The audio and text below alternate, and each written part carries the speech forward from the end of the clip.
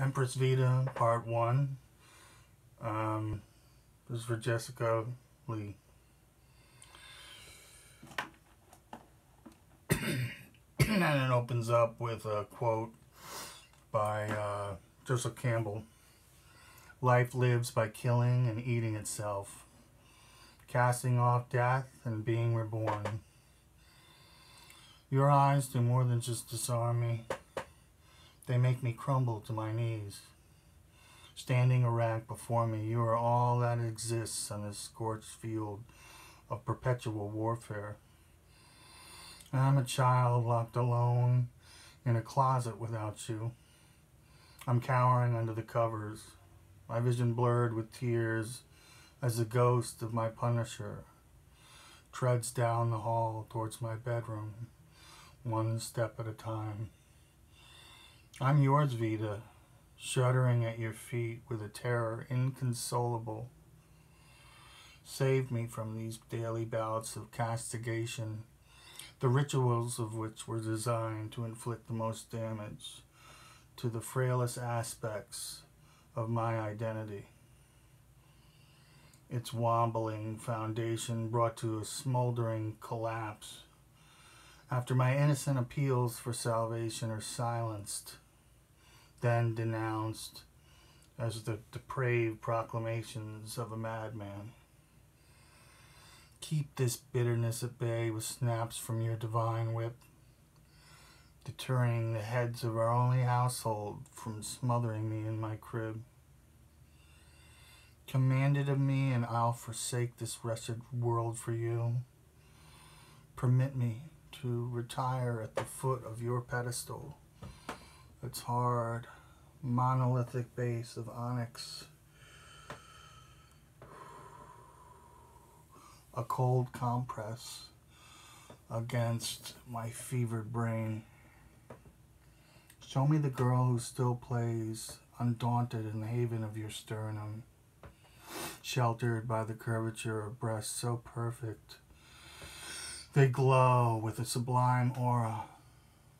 Your heart is the only kingdom still standing, thriving in this bleeding sky high above this disintegrating purgatory.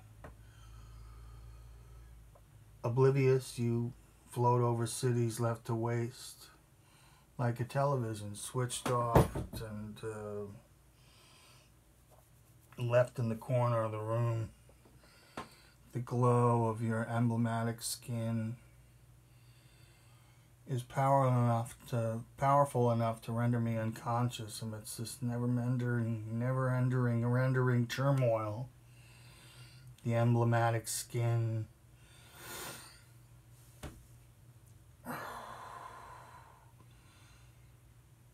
glows like nothing I've ever seen.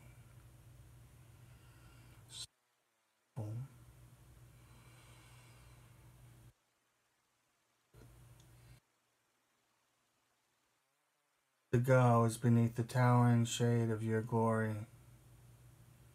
It's the only place left. In total subordination to your downward glance, I crawl across the battlefield to kiss your bejeweled toes one by one. My thighs and ankles have been sliced to shreds by razor wire, my face eaten by plagues that have ravaged populations for centuries. Insects the size of car engines are caught in my clutches and crushed. Their exoskeletons crack between my jaws and chip my teeth. You were on the other side of the world as I grappled with one new rash of pestilence after another in the mud. But in my mind, you were always only inches away from where I arrived, acting as a bridge between taut and steady arms. Your clavicles are the boughs of an ancient elm dusted with silver. Its cleansing is crashing thunder. The majesty of your face rises up from the centerpiece of your icy torso.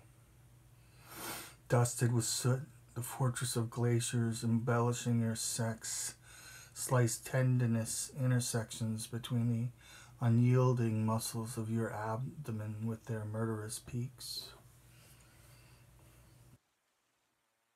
Concerns stay fixated on this image of statuesque beauty and what I must do to prevent it from becoming defaced by the constant upsurge of filth surrounding us. I'm reduced to nothing without you. Ever since I saw you, I realize that now you'll be all I've ever have to go on. But oh, what monumental strength you've endowed me with. You are a vision of pure energy, light as a feather, but as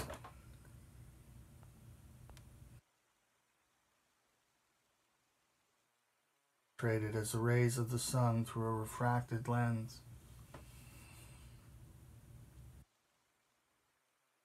And omnipotent, but as adroit and impenetrable as the air itself.